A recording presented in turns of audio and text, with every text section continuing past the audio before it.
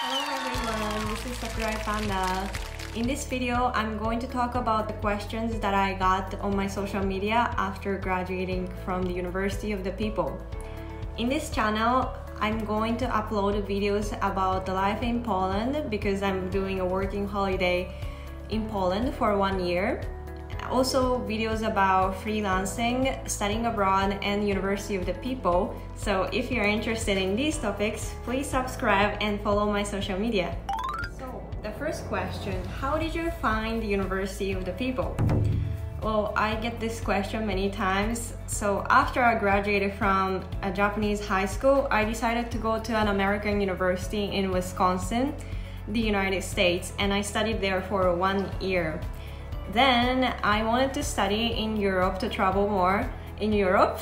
So I looked for an American university in Europe, and I found another American university in Czech Republic, Prague, and I decided to study there. And I studied there for 4 months, and I realized I wanted to travel more without being on campus. The university classes required to attend the classes, and they didn't give credits to students if they didn't attend the classes. So they had the restrictions like if you get absent from the classes about 3 or 4 times, you don't get the credits, even if you pass the exams. So I had to attend the classes on the weekdays, and I was very busy on the weekdays, and I still decided to travel on the weekends, but I was very nervous and anxious while I was traveling due to the big amount of assignments I got from the weekdays. So I was looking for a way to be able to study and travel at the same time. Also, the university tuition was very expensive, as you know, and I just simply decided to Google online American free tuition on Google, and I miraculously found the University of the People. So the second question is University of the People really tuition free? The answer is yes. Tuition is free at the University of the People. It is the world's first online non-profit American university. However, it is not completely free, that you have to pay assessment fee and one-time application fee. And the total cost of associate degree is $2,460. For bachelor's degree, it's $4,860. MBA $3,660, MED, Master of Education, $3,960, MSIT $3,660. So the third question is, do people recognize UoPeople in Japan? Well, when I started studying at the University of the People, not a lot of people knew about the University of the People, so I had to explain what this university is, that it's completely accredited American online university, blah blah blah. But after I started writing my own blog, after I studied at the University of the People, a lot of people started to recognize the university after 6 months of starting my own blog.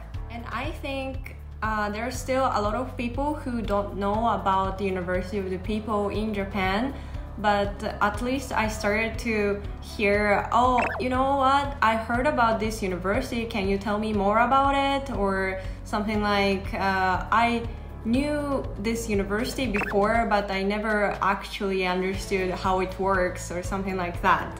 And I think more and more people are going to recognize the University of the People or get interested in the University of the People, since many people started to realize the potential of online education after pandemic.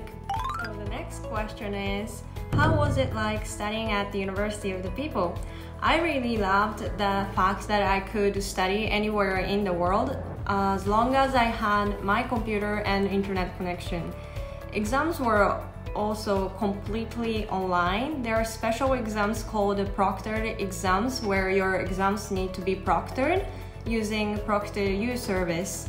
And those exams were completely online. I took all my exams at home, and I could set up my own schedule by myself, so I was very flexible with my own schedule. As soon as I started studying at the University of the People, I started doing an au pair experience in France. I was able to study French and study at the University of the People at the same time. After au pair experience, I traveled to Italy and Spain, and when I didn't have internet connections, I just opened the PDF file of my textbooks during my flights and studied on the airplane. I also love the fact that there were various students from around the world. I could study with students from African countries or Italy, Spain, Sweden, or from America. And I liked how we were able to study online through Zoom. The next question. Difficulties I faced with studying at the University of the People. Well, there were many difficulties I faced while studying at University of the People. My eyes easily got tired. Time management was very hard, and I had to learn on my own. So the textbooks are all online, so you have to open the files provided by the instructor at the beginning of the term. And I always needed to read the textbook on my computer. I didn't want to print out the textbooks because there are many textbooks that were over 100 pages, so I didn't want to print them out and read. So I often used the Pomodoro timer. I studied for 25 minutes, and during the 5 minutes for the break, after 25 minutes, I always got away from the computer screen and rested my eyes so that my eyes don't really get exhausted by the end of the day. And I think it's a really good method, Pomodoro method.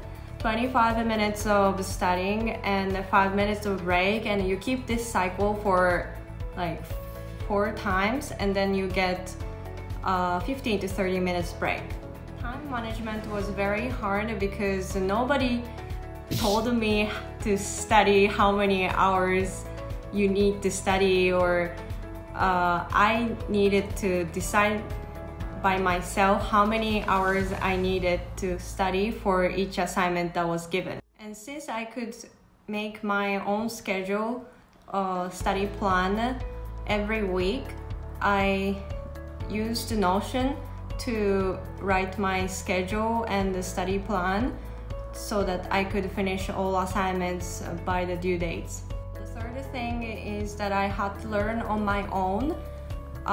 When I studied at the American universities, there were always like office hours to ask questions to professors, and I could also easily ask my friends about the questions I had during the lectures But when I studied at the University of the People, I didn't have any teachers next to me or friends that were studying the same classes.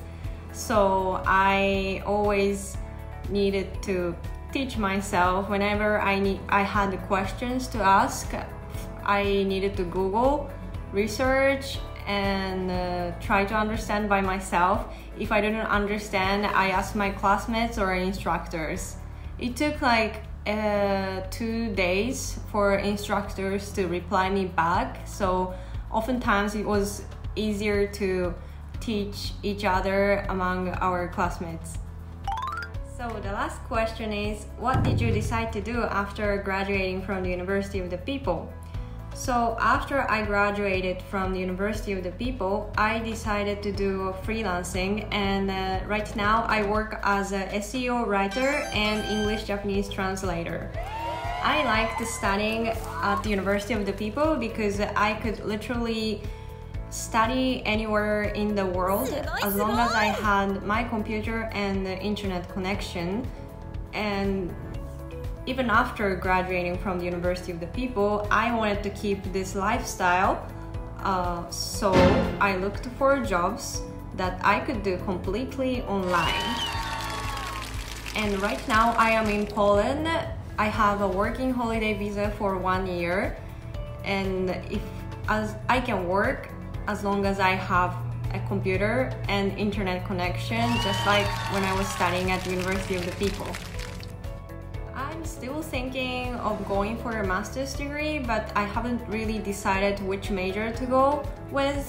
I graduated from the University of the People with a business administration degree, and for a master's degree I actually do not know what I really want to study because there are so many fields that I'm interested in. So I'm planning to do a freelancing for 1 year or 2 years, and I hope to figure out something that I want to pursue.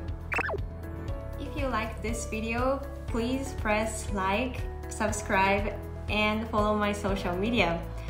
If you have any requests about the videos that you want me to upload on YouTube, please ask me on Instagram or Twitter messages. Bye!